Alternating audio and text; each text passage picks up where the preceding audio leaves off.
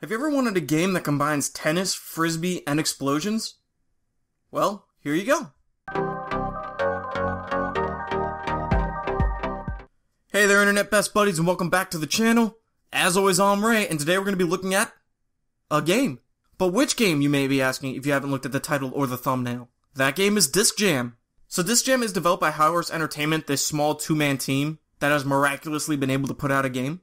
It is available on PlayStation and Steam for about $15, or if you have PlayStation Plus, you can get it for free as it is currently, at the time of recording this video, one of the free PS Plus games. Which is how I got it. Because I have PlayStation Plus. Which made it free for me. I don't know if I have to hammer that home anymore. Let's move on. So since it was free for me, I decided to give it a shot. I do like trying out new games, especially if I get them free with either the PlayStation Plus or my Xbox Live Gold. There was very little buzz about the game going into it, so I didn't really know what to expect. But seeing the images and the advertisements, it piqued my man-child interest. So what did I think about the game? Well, you're about to find out. I'm going to tell you. So Disc Jam is a very fun and simplistic game that feels like somewhat of an upgraded version of Pong. It's very simple to play, very addictive, a lot of fun, but the key to the game is mastering the curved throws and trick shots. I cannot stress enough how addicting the game is. It's a lot of fun to play. There is a one-on-one game mode, which is more my speed, and also a doubles game mode, which is fun as well, but became a little too much for me as I kept losing my character. Although I will attest that this is my own undoing and not a problem as far as the game or the mechanics. Graphically, the game's okay, and that's about it. There's nothing that really stands out about it or hinders the experience. There's loads of unlockables in the game, from discs to player costumes to titles for your character. There is a lack of content, I feel, with only one arena at launch, and not much variety in the costumes other than just colors. Although the creators have said that they will be supporting the game for the foreseeable future. So I honestly hope that means they're just going to add more things into it. A personal preference for me would be some sort of ice glacier map. I think that'd be pretty cool. Hopefully without any character sliding, though. That would not be a wanted element for me.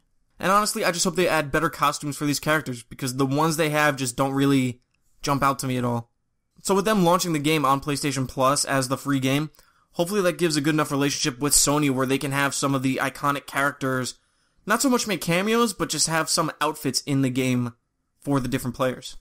There's also some lag when playing publicly, and it's not a constant thing, it's just every now and then, but when it kicks in, it's really bad.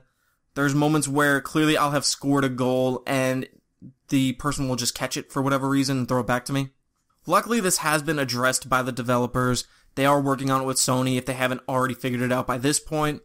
And overall, I didn't have too much issues with the lag, it was just every now and then.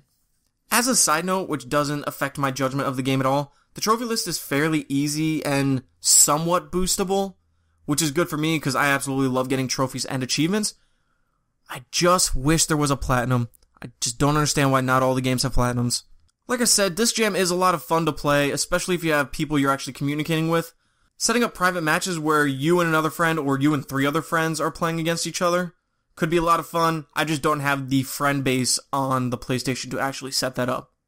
But I would imagine it would be a lot of fun. For me, Disc Jam gets a solid 6 out of 10. So High Horse Entertainment seems to be trying to replicate the formula that led to Rocket League's great success.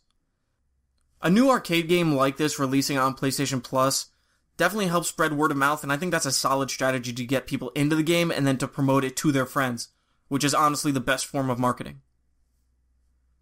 It's kind of what I'm doing here with you guys, because you guys are my internet best buddies. The two-man team did a solid job, and I really am looking forward to the future of Disc Jam itself, as well as High Horse Entertainment. If you don't already have PlayStation Plus, I'll leave an affiliate link down below, so you can go and pick that up for yourself. Also, if you don't really want PlayStation Plus and you want to just outright buy the game, I'll leave a link for some PlayStation Monies down there as well, so you don't gotta put your credit card on the Sony network so it gets hacked again. That'd be bad. As always, if you haven't done so already, go down and subscribe so you can stay up to date with all the content I put out. Give the video a like, and definitely share it with some friends. Thanks again for watching, everybody. See ya.